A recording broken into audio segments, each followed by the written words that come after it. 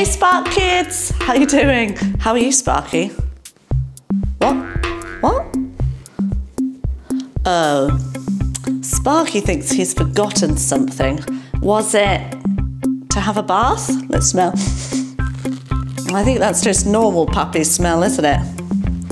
Was it, have you forgotten your keys?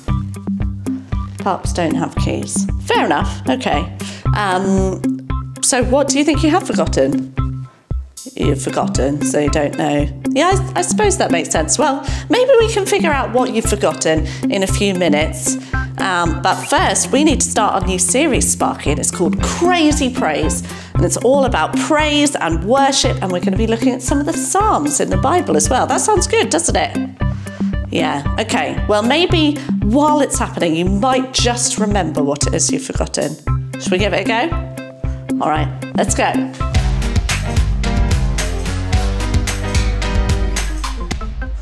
Hey, Angelica. Hey. Can you tell us about one thing God has done for you that you thank Him for? Sure. So one thing that I really thank God for is that He helped me to move to London. So I was praying about it for a really long time. I've always wanted to move to London because it's so pretty, there's lots of things to do, great people, amazing food. And yeah, He really helped me move here. He got me a job here and I've been loving it ever since.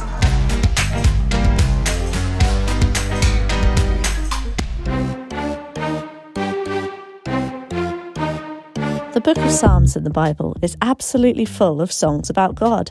There are 150 of them in there, and even though we don't know the original tunes, they're still sung by Christians all around the world to new tunes. The Psalms were written by lots of different people over a long time, but a lot of them were written by King David in the Bible. David loved to play music and to sing to God, and did it even when he was only a young boy. Some of the Psalms tell how amazing God is.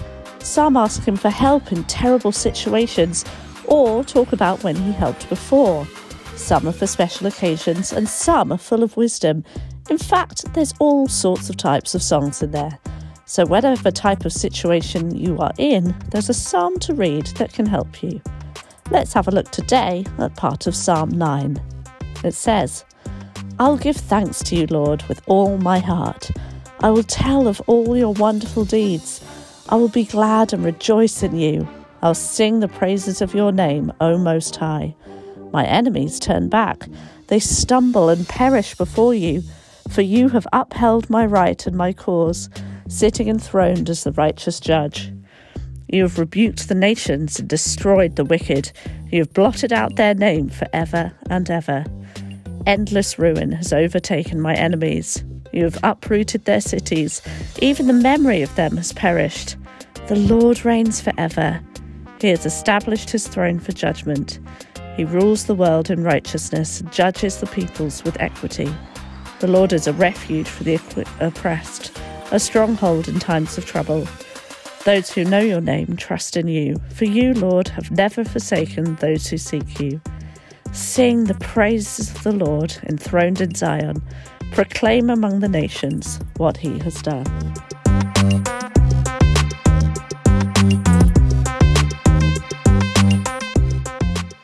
Isn't it so easy to forget things? One day I went to school and it was lunchtime and I was sat in the lunch pool with my friends and I got out my lunchbox and I opened it up and there was nothing inside. I had no lunch. My mummy and my daddy had both forgotten to pack me any lunch. Now, luckily, I didn't mind too much because I got a yummy school lunch instead. But we do often forget things. Have you ever forgotten to do your homework? Or forgotten your bag? Or forgotten something else important? And mummies and daddies and grown-ups are always forgetting their keys, their phone, their wallet, all sorts of things. One reason that we praise God is because we do often forget things, don't we? So we praise to remember who God is and what He has done. In one of the Psalms, in Psalm 9, verse 1 to 2, it says, "I will give thanks to you, Lord, with all my heart. I will tell of all your wonderful deeds. I'll be glad and rejoice in you and sing the praises of your name, O Most High. It says, I will tell of all your wonderful deeds, because otherwise we're going to forget. God is so amazing and kind and wonderful and powerful, and he's looking after us all the time, but it's really easy to forget that. But when we praise and worship God, we turn our attention to him. It's like we're looking at him. We're paying attention to him. We think about how big and how powerful he is. We think about how he's kind and amazing he's been to us and to people throughout history. It reminds us that he loves us and that he'll always be there for us, that he's on our side and nothing can stand against him because he's so strong. This means it's very helpful when you praise if you're paying attention. Now, I don't know if you're anything like me, but sometimes my attention wanders and I start thinking about things like jelly dinosaurs. Where were we? Oh yeah.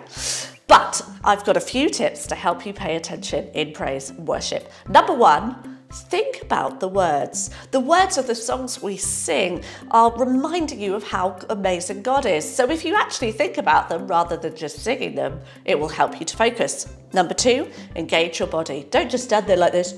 La, la, la, la, la, la, la. Use your body to worship God as well. You can wave your hands, lift your hands, clap your hands, dance around. Oh yeah, dance around. But engaging your body with worship helps you to focus and pay attention, and it means you're worshiping God with everything you've got, all your moves. And number three is make it personal. Don't just think about the words of the songs and what everyone else is doing. Think about what God has done for you. What do you love about God? And add that in to the praise that you are doing. There are so many songs about God. There are the Psalms, and there are so many more songs that we've written, people have written since, because he's so amazing and so incredible. And all these songs help us to praise him and lift him high and remember how incredible he is. Spark Kids, let's pray. Dear God, you are amazing and kind and loving, and always here for me. Help me to praise you. Amen. See you next week.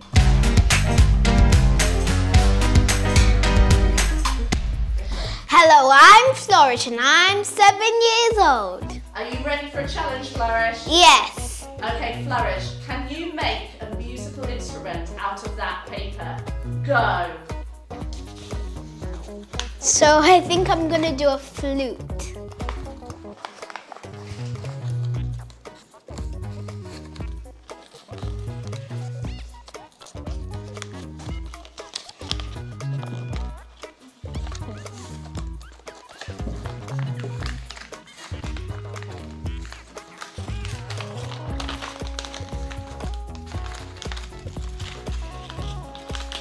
I think it was a bit too big, so I'm gonna do it a bit more smaller.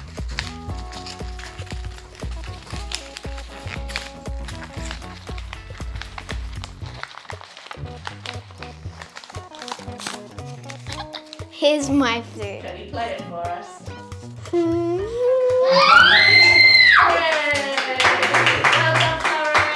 Hi, I'm Amber and I'm 4. Wow, are you ready for a challenge, Amber? Okay, Amber. Can you make the sound of a trumpet? Oh yeah, good try. Can you make the sound of a flute? Yay! Very good. And can you make the sound of a drum?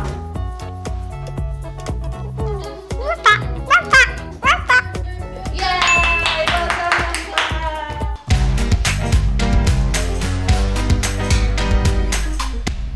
Wow, so Sparky, one of the reasons that we praise and worship is to remember how amazing God is. Isn't that cool? Have you remembered what you'd forgotten about earlier? Oh, great. Okay, what was it? Oh, Sparky had forgotten where he buried a bone and now he's found it. I guess that's great, isn't it? Are you going to have it for lunch? Oh, but what have you got here? Oh, no, I'll have it, please. No, that's not I don't think that's a bone. Okay, yeah, what's this? Oh, I know what this is. This is our craft for this week. To help in your praise and worship, you're all going to be making a little rain stick. So you need a tube, toilet roll or cardboard roll, tube, fill it with some rice and beans, and then decorate it beautifully to make a shaker. It's going to be awesome. We'll see you next week. Bye!